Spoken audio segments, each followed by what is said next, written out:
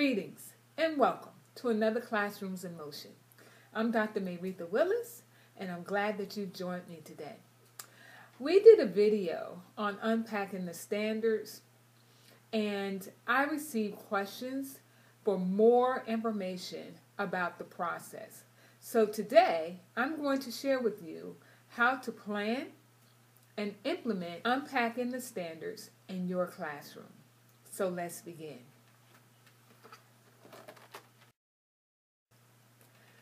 One of the first things that I think about when I'm doing this strategy is I want my kids to be engaged in the teaching and learning process. With that end in mind, I want to give them all the information that they need to think about what they should be thinking about in order to accomplish the standard, the assessment, whatever it is that I'm trying to get them to produce. So, here are a few thoughts that I have before we begin. First, let's talk about some of the materials that your students will need in order to unpack a standard out of their textbook. They're going to need highlighters, or you can use the color pencils. Those are great to use as well. And again, take maybe 2 or 3 and hand them out to your students, and that way they will have that resource. Also, sticky notes. Now, the sticky notes are a little tricky because you want to give them sticky notes that will allow them enough room to be able to write on if they cannot write in their textbooks. And more often than not, they cannot write in their textbooks. So I like also the larger sticky notes as well. And sometimes it's just better to use the smaller ones just for them to mark the pages. So those are the materials that your students will need, along with the graphic organizer.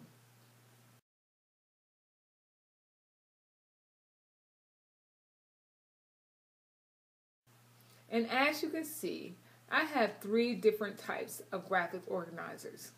The web organizer that you see was developed by Ms. Jackson. I enjoy using the red light graphic organizer and the 4-corner organizer. And of course, if you find a better way of doing it to meet your students' needs, by all means, do you, because you're in the classroom with your students and you know exactly what they need. Welcome back. Now, let's talk about getting your students actively engaged in unpacking an assessment or a standard. We're using WriteSource, and students have to respond to a writing prompt. So, obviously, students will not be able to write in this textbook. This is where the sticky notes come into play. And clearly it has here that there is a student assessment.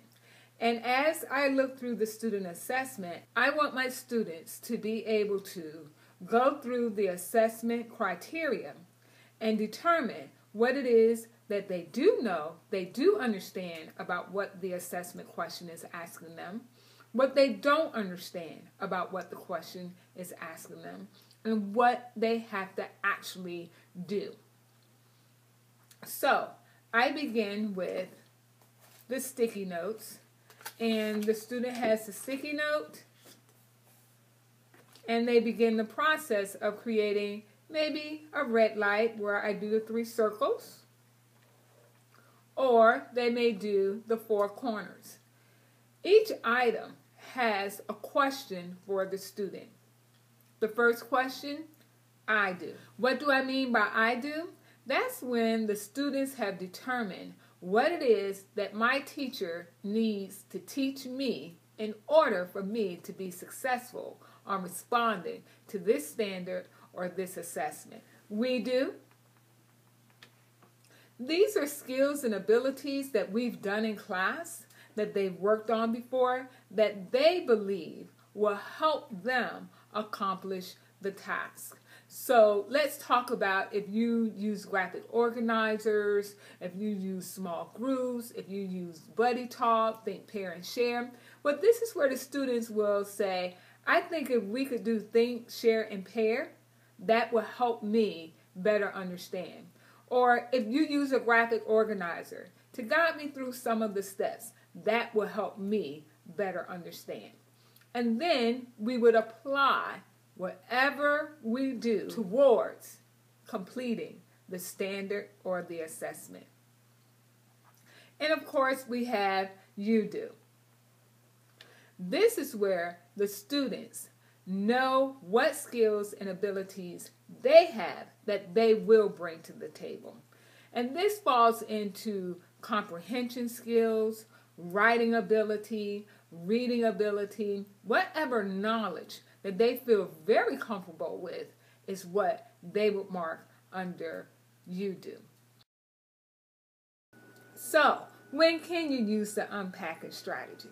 You can use it for assessments and tests. Rubrics are a great opportunity to use the unpacking process. Standards, prompts, and we all know in many textbooks, at the end of a lesson or an activity, there are often questions that students must respond to. Sometimes they're called check your understanding, evaluate the context, response questions. Those are just a few. But most importantly, please remember that this strategy can be used in any content area. So let's get started. And I'm going to walk you through what it might look like when you walk your students through unpacking and assignment. So of course my students, because we are using a textbook and obviously they cannot write in the textbook, I know that there are some workbooks, disposable textbooks that students can use. When students have those, that's where your pencils and your highlighters will come into play. So, because we cannot write in this textbook, we are going to have the sticky notes and the graphic organizer. And I want to give you a little bit of information on using the different graphic organizers to unpack. Be mindful that one graphic organizer may be a favorite of yours, which is fine. But sometimes the students need to mix it up. With the red light graphic organizer, students can connect that thought process to the real world. Yellow, green, red, red stop, green go, yellow pause. And of course the four corners, which give the students more space to write down different information. So keep in mind to keep it mixed up for your kids. Lastly, think about unpacking as a journey for the kids. It would be like if they're going to Disney World and you tell your kids, hey, we're taking this trip, and when we get to Disney World, you are going to go on the water slide. Well, if they know that on the front end what they are going to encounter, then they will come prepared. Unpacking has the same concept. Also, think about going to a doctor's office. When you know you have a doctor's appointment, you normally take a list of your medication, if not bring it with you, or you have a list of your ailments and you have your records and your referrals. So on the front end, knowing what you're going to do, you come prepared. Unpacking is the same thing, and it's a great strategy to get your students engaged in the teaching and learning process. So here we go. Here's the assignment in this particular textbook. Write a personal essay describing yourself. Follow the process on these pages to create this self-portrait in words. And then on the side, there's an evaluation rubric. So by the time you complete this writing workshop, you will have created a thesis statement that presents the main idea of your essay. Describe your physical traits, inner qualities, and favorite activities. We can all say right now that would be pretty easy. That will probably fall into a you do box because the kids will automatically get that. They have the skills, the ability, and the knowledge to accomplish that. Write a coherent paragraph using writing techniques such as effective transitions and parallel structure. I would dare say that they may pause and say, "What is that?" And that will fall into their I do box. "Hey teacher, I need you to teach me that." End it with a clear and well-supported conclusion. Some students may understand what a well-supported conclusion is, some may not. Presented an essay that is free of errors in grammar, usage, and mechanics. So, we know what we have to do in order to produce the final product. With that in mind, the students are unpacking this assignment and this rubric on their graphic organizers. They're looking at things that they need me to teach them. They are looking and identifying the things that they know that they will bring to the table. They are looking at what is it that I have to do.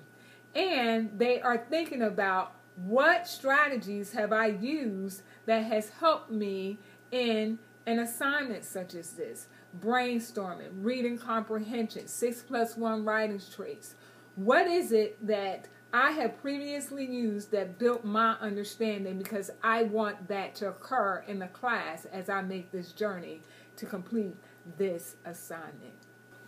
Before we go, I want to share some final thoughts with you on unpacking. We'll be right back. Welcome back, and we're going to conclude this segment with a few strategies and hot tips that I think will help you implement, plan, and evaluate unpacking with your students in your classrooms. Using the gradual release strategy. I do, we do, you do. Keep in mind that the I do is normally a whole group instruction. You are either introducing the lesson, or you have had some type of data that told you, hey, before I let the kids go and begin to practice, I need to do whole group instruction about pre-writing, or about brainstorming, or about what it means to revise, or some type of mathematical skill, a scientific method. Whatever it is, you have data that drives the decision you make to do whole group instruction. Monitor your students' engagement. As the students are unpacking, move around the classroom. Get involved with how they are unpacking. Progress monitor. So let's say we unpack on a Monday. Maybe on Wednesday, I'm going to have them come back to their graphic organizer and see, where are you on the journey? Where are you as far as our journey to Disney World? If you teach multiple classes, unpack with every class. And once every class has unpacked, go back and find the common themes from each class and place the unpacking on your board. And that way, you can go over with your kids during your opening. This is where we are. This is where we're going. This is what we've accomplished. Maybe we need to add this in. Maybe we can take this out. It's just a great visual in the classroom to keep everyone focused on where you're going. Interactive notebooks are a great tool to use for students to actually unpack in. If you're one of those teachers where copying is not your favorite thing to do, it's one of those resources that you would prefer not to exhaust because you're conscientious about going green, I understand that. And if you are, using the interactive notebook for the students to create that graphic organizer in is a wonderful way to conserve paper and your time and energy in making copies. If a student is accustomed to unpacking, then during that high-stake assessment, they are naturally going to begin to unpack to make sure that they are following the instructions so that they can be successful. If you want to learn more about unpacking with your students and find some awesome graphic organizers by Teaching on Purpose, visit the website at www.teachingonpurpose.com. I want to thank you for joining me today for another Classrooms in Motion.